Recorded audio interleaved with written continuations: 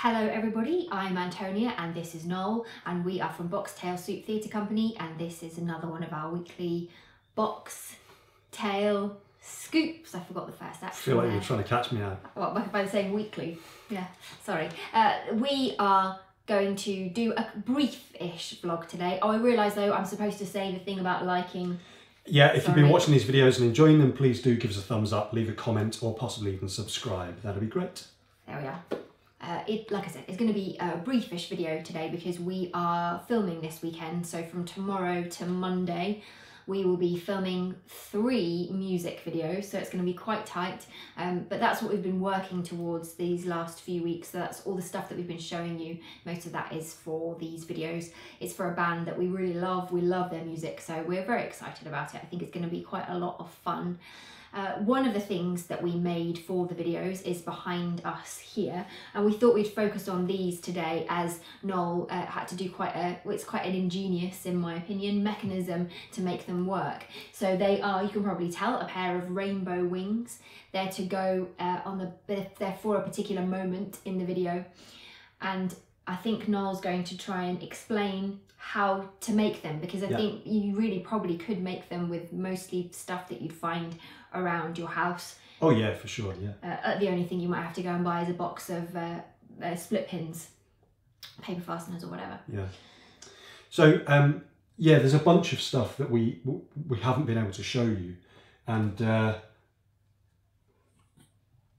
there's a few things. So this set of wings, in fact, is for a puppet that we're still kind of keeping under wraps until we know that we've finished the videos and the band are happy for us to share the puppet with everyone. So these wings are in fact designed to go onto that puppet. What I wanted was, and the idea from the beginning really, when we came up with the idea for that bit of the story, was that these rainbow wings should sort of unfurl and open, which is all well and good when you're coming up with ideas. When you then come to make it, that's when you start kicking yourself and go, why did we write that?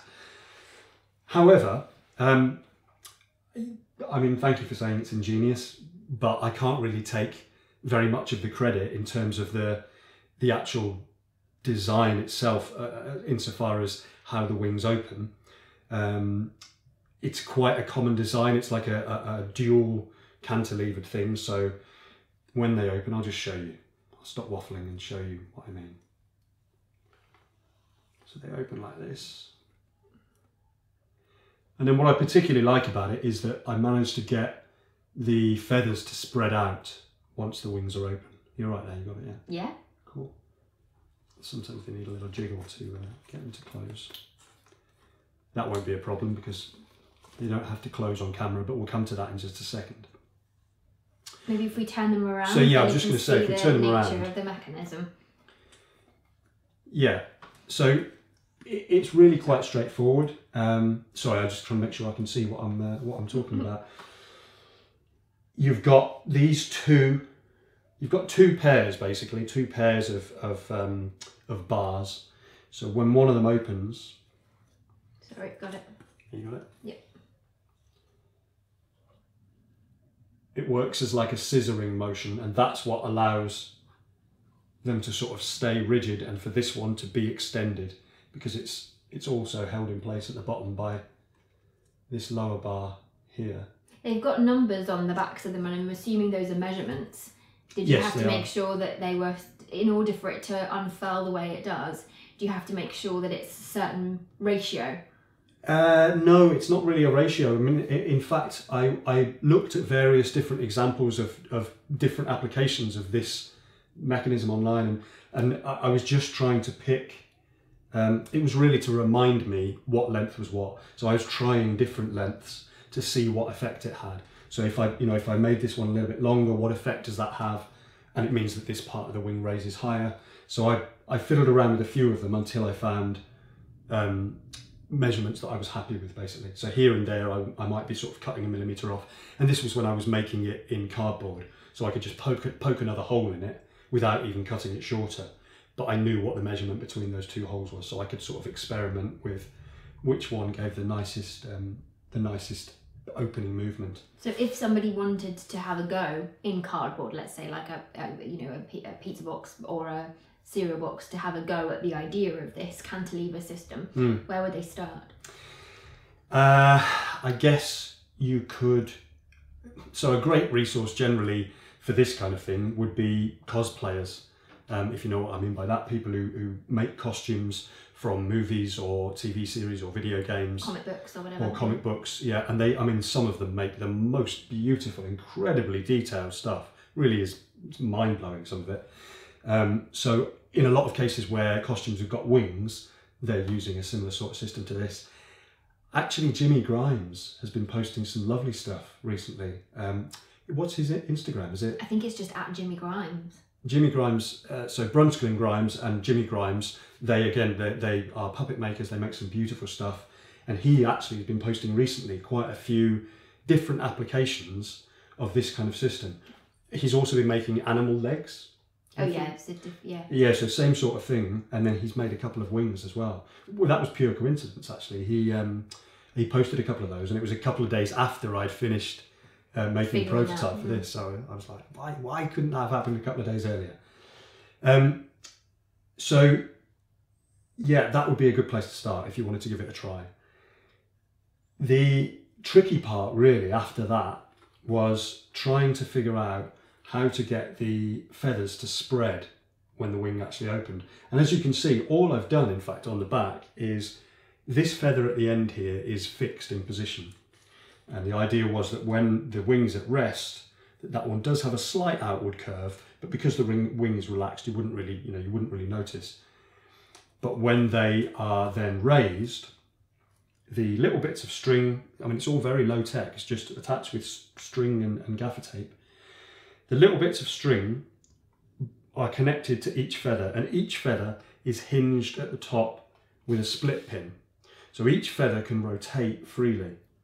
And what that means is that when you then pull it out, because the string is also anchored to the center piece in the body here, the string will only stretch so far, and it means because it's connected to this one at the end, that then stretches out all of the other feathers and spreads them out nicely. And then obviously when you then relax that wing, because they can move freely, they just sort of drop back into place and the string becomes loose again. So really, really very simple. I think the only other sort of things worth mentioning about it in terms of the design are that we noticed that when they're behind the puppet, although the puppet is reasonably large and it's a human-shaped puppet, so a lot of this is hidden by his shoulders, but we noticed that when they were open, some of this foam board, which is what it's made from, the struts are made from foam board, some of it was visible. So we've just covered that with a purple card that was the same sort of colour as some of the feathers, so that it wouldn't be, it wouldn't draw your eye, it wouldn't be kind of incongruously sort of sticking out. We also, to neaten them off at the top, we had to make this bit that sort of hangs over the top. That's where all of the tops of the split pins are all underneath here. But obviously you couldn't stick it directly to those because that would prevent them from turning properly if you stuck it on both sides. So it's stuck to one side and then folded over, just to finish them off. Yeah, and that hides all of the sort of the little bits of the mechanism and the stuff where the split pins are twisting round. So it just makes it look nice and neat. I mean, if you look at any of the cosplaying stuff, then you'll see that, I mean, some of them are incredible. They've spray painted them, they've done all sorts of things. These are actually, they're meant to be quite simple. They were meant to be made of paper and look like paper. So we didn't go any further than covering them with coloured pieces of paper over the pizza box, which you could see on the because these are just made of pizza box card with coloured paper or coloured card then stuck on top of it. Yeah, it's paper in fact, because the card would be too thick. They would have bashed into each other. So so I mean aesthetically then they fit in with all of the rest of the puppets, which are all made of paper and card, and it all looks appropriate. I suppose the only other thing that's probably worth mentioning then now is that if we were to, you could probably put them back. Oh, I could put them back, yeah. I don't just have to hold them there. Well, maybe it's worth sort of showing the back when you're mentioning about what we would do in addition. If we were to have to use this for a show, as in a theatre show rather than film. I don't know whether we would worry about covering the back. It would very much depend on what it was being used for. But what we would have had to do is work out a way to actually attach these physically to the puppet or to the performer, whoever was wearing them, and work out a way that they could be opened by pulling a string or whatever it might have been independently.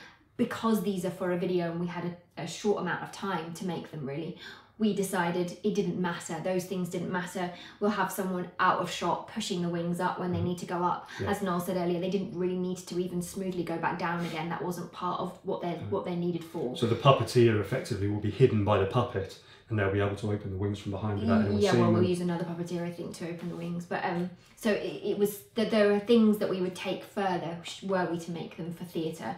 And we do like the idea of the mechanism, so we may well use it in something in the future and take it to the next stage. I think that is really, you know, it's a really important principle generally, is that you, especially where you're working with something that's time sensitive, and we only had a certain amount of time to get everything ready. You don't make extra work for yourself. Think about how it's going to be used. Think about what it needs to do, as we keep saying, and make sure it does that job well. Exactly. But then the rest of it there, we didn't need to worry about how to fix it onto the puppet. We didn't need to worry about covering everything at the back because we knew it wasn't going to be seen. So there you are. If you wanted to give it a go, do.